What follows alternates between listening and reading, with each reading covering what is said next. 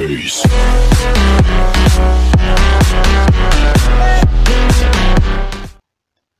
What is up, guys? Welcome to T-Town Raids. My name is Travis, bringing you an everyday heroes video. Today we're going to be looking at an attack from Cowboy Elite from our last war, and he is down his Barb King. This is a GoVaHoLo attack, and anytime in our clan we do not make you sit out if you are down a hero and you still want a war. But for you to 3-star a base when you're down a hero, especially one that's decent, you definitely have to pick out a design flaw and hit slightly below what you're used to, and expose that design flaw to 3-star these bases. I think it's easier to 3-star being down your Barb King than your Archer Queen, but still, depending on what's in that CC and a number of different factors, both heroes, for any experienced attacker, knows it makes the raids go much smoother and that kill squad's much stronger. But let's jump into the strategy and then watch the attack. So as you can see, Cowboy actually brings 2 golems, and he brings 2 jumps. So what he's going to do, he's going to open his attack up by putting a jump right here. That jump's going to open up those first 3 pockets. He's going to send a golem at different angles, targeting different point defenses, so all of the defenses will be targeting the golems, not his wizards.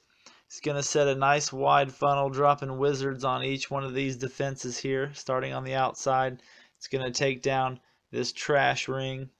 Once that trash ring goes down, he's going to drop his Archer Queen, followed by his Valkyries, and they're going to go straight up the gut.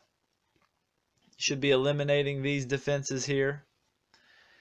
He brings his second jump, and what he's going to do is he's going to drop that second jump right here, trying to link all of those compartments together.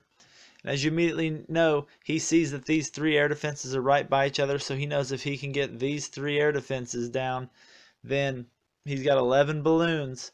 He can just send them in on the outside, targeting these point defenses, especially the archer towers, one by one, and they'll just collapse on this base. As you'll notice at the bottom here, he brings 3 hogs, and like I've said before, Cowboy Elite, this is something I have yet to do, but I really like this touch. Typically when your kill squad goes in, your golems, they don't always go perfectly, and they'll usually go to one side or the other. And what he does with these hogs is once that his golems go in and then the point defense are targeting them, so the golems will go to this side, he'll send in his 3 hogs to get just a little bit of push right here to keep his kill squad up a little bit longer. Especially, he uses them basically to protect his Archer Queen. Keep that Archer Queen up. That Archer Queen stays up, the raid will go much easier for you. Once the first 2 air defenses go down, you know, he's guessing that it'll be those 2. He's going to send targeted balloons, 2 apiece at each one of these defenses. Especially the archer towers are the most important. Cannons can't hurt the balloons. What I recommend is 2 per archer tower, 1 per cannon. I wouldn't drop 2 per cannon just because you don't need them to push through the base that quickly. You just need to get the air targeting point defense down. As the air defenses go down, he's just going to be patient and drop his 2 balloons where needed.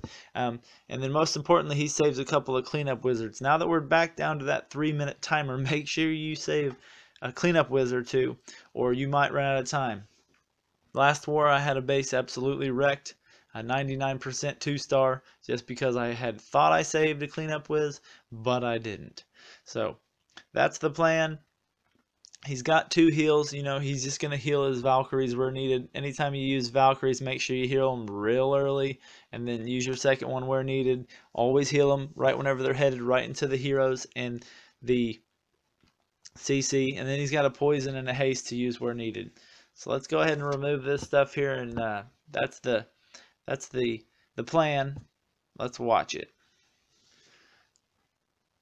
Alright, he drops down that first jump, opening up the first 3 compartments, and he gets a nice wide spread on his golems. He's going to be a little bit patient, so all those defenses target the golems and not his wizards.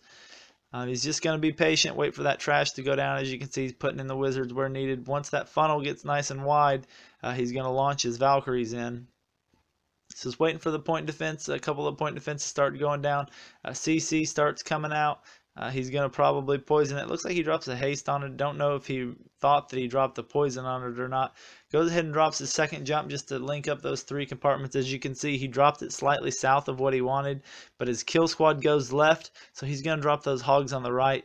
And I think he was thinking his queen was going in, but his queen decides to take a walk from him, even though he set a real nice wide funnel. That's sometimes what happens when you attack these bases from the corner, but actually might work out good for him.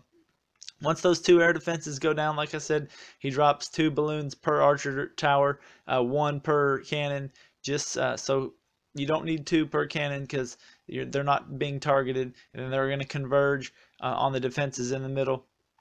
That last air defense is he's got a little pesky air defense staying up. Golems are going around, still providing some tanking for his archer queen. He's got some skeletons that pop up. It looks like he was expecting an air attack. He knew that his base was probably susceptible to an air attack, so that's why he had his skeletons set on air. Drops 2 more balloons at the Tesla. He just drops those to protect his queen. He knows that the archer tower or the air defense is still up, but he's got 2 golems still tanking. And he drops a cleanup whiz on the 3 o'clock, drops another cleanup whiz over at 1 o'clock, and now it's really just cleanup time for his archer queen. And he's 2 balloons left in the pocket.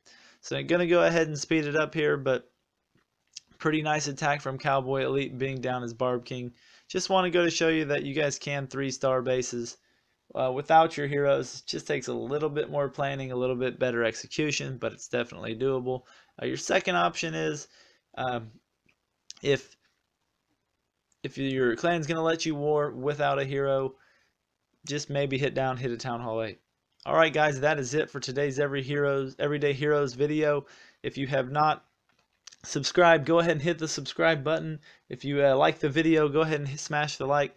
Most importantly, leave me a comment on what you thought of the video, good or bad, so I can continue to bring you high quality content that is enjoyable. Alright guys, this is Travis with T-Town Raids. Peace.